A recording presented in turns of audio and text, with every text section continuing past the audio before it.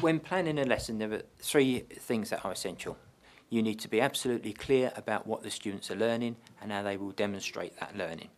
You also need to be planning for the class that you have in front of you, and you also need to ensure that in the context of teaching science or technology or PE, that you carry out an appropriate risk assessment, and that's in your plan.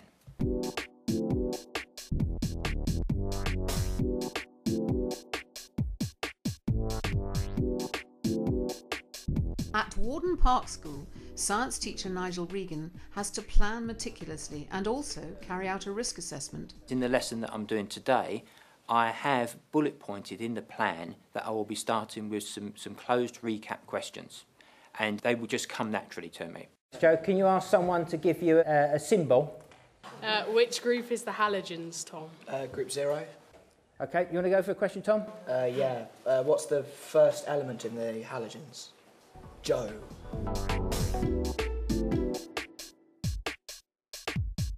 Today, Nigel is looking at the periodic table with particular reference to sodium and potassium. We need to identify the features and properties of those elements. We need to be able to describe how those elements behave when they're reacting with water. So I'm going to put a piece of this sodium on the water, and what I want you to do, I want you to tell me something that helps to describe what's going on. Louise? It's reacting with the water. Yep. Moving. Good. Now, potassium. Okay. Can you tell me one similarity already? It's quite soft. Good. Soft again. Cut with a knife.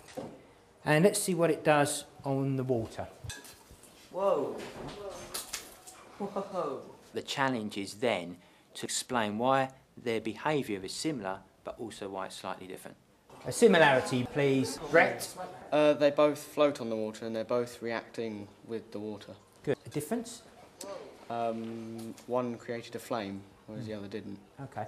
Right, I'm going to pause there, make this safe. What I would like you to do is go back to your place. I needed to think very carefully about how we were going to move around the lesson, because I needed to position in the classroom chemicals that needed to be quite secure.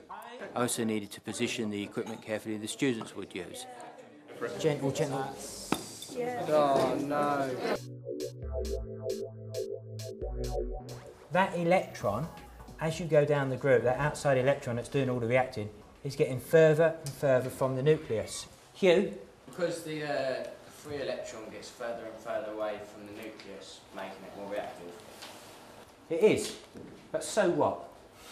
So that the challenge now in the last 5 minutes is, can we use this information to suggest why they behave in the same way, but at the same time why they're slightly different? So, did Nigel feel that everything went to plan? I probably wouldn't have changed the lesson plan significantly, but what I would have liked to have done in a couple of places is picked up the pace of the lesson a little bit. Occasionally it dropped. The real challenge came at the end, and I would have liked to have introduced a little bit more challenge into the lesson, but that would probably have meant running the lesson over a bit. Take a bit of a risk. Where'd he go? It's important I find that later, don't let me forget. Don't play safe with your planning, because if you play safe, what you will end up doing is delivering a very well taught lesson, and that may neglect the learning. If you allow the children to speak, if you encourage independent learning and group work, then what you will probably be doing is promoting the learning, and quite often you may need to change your plan during the lesson.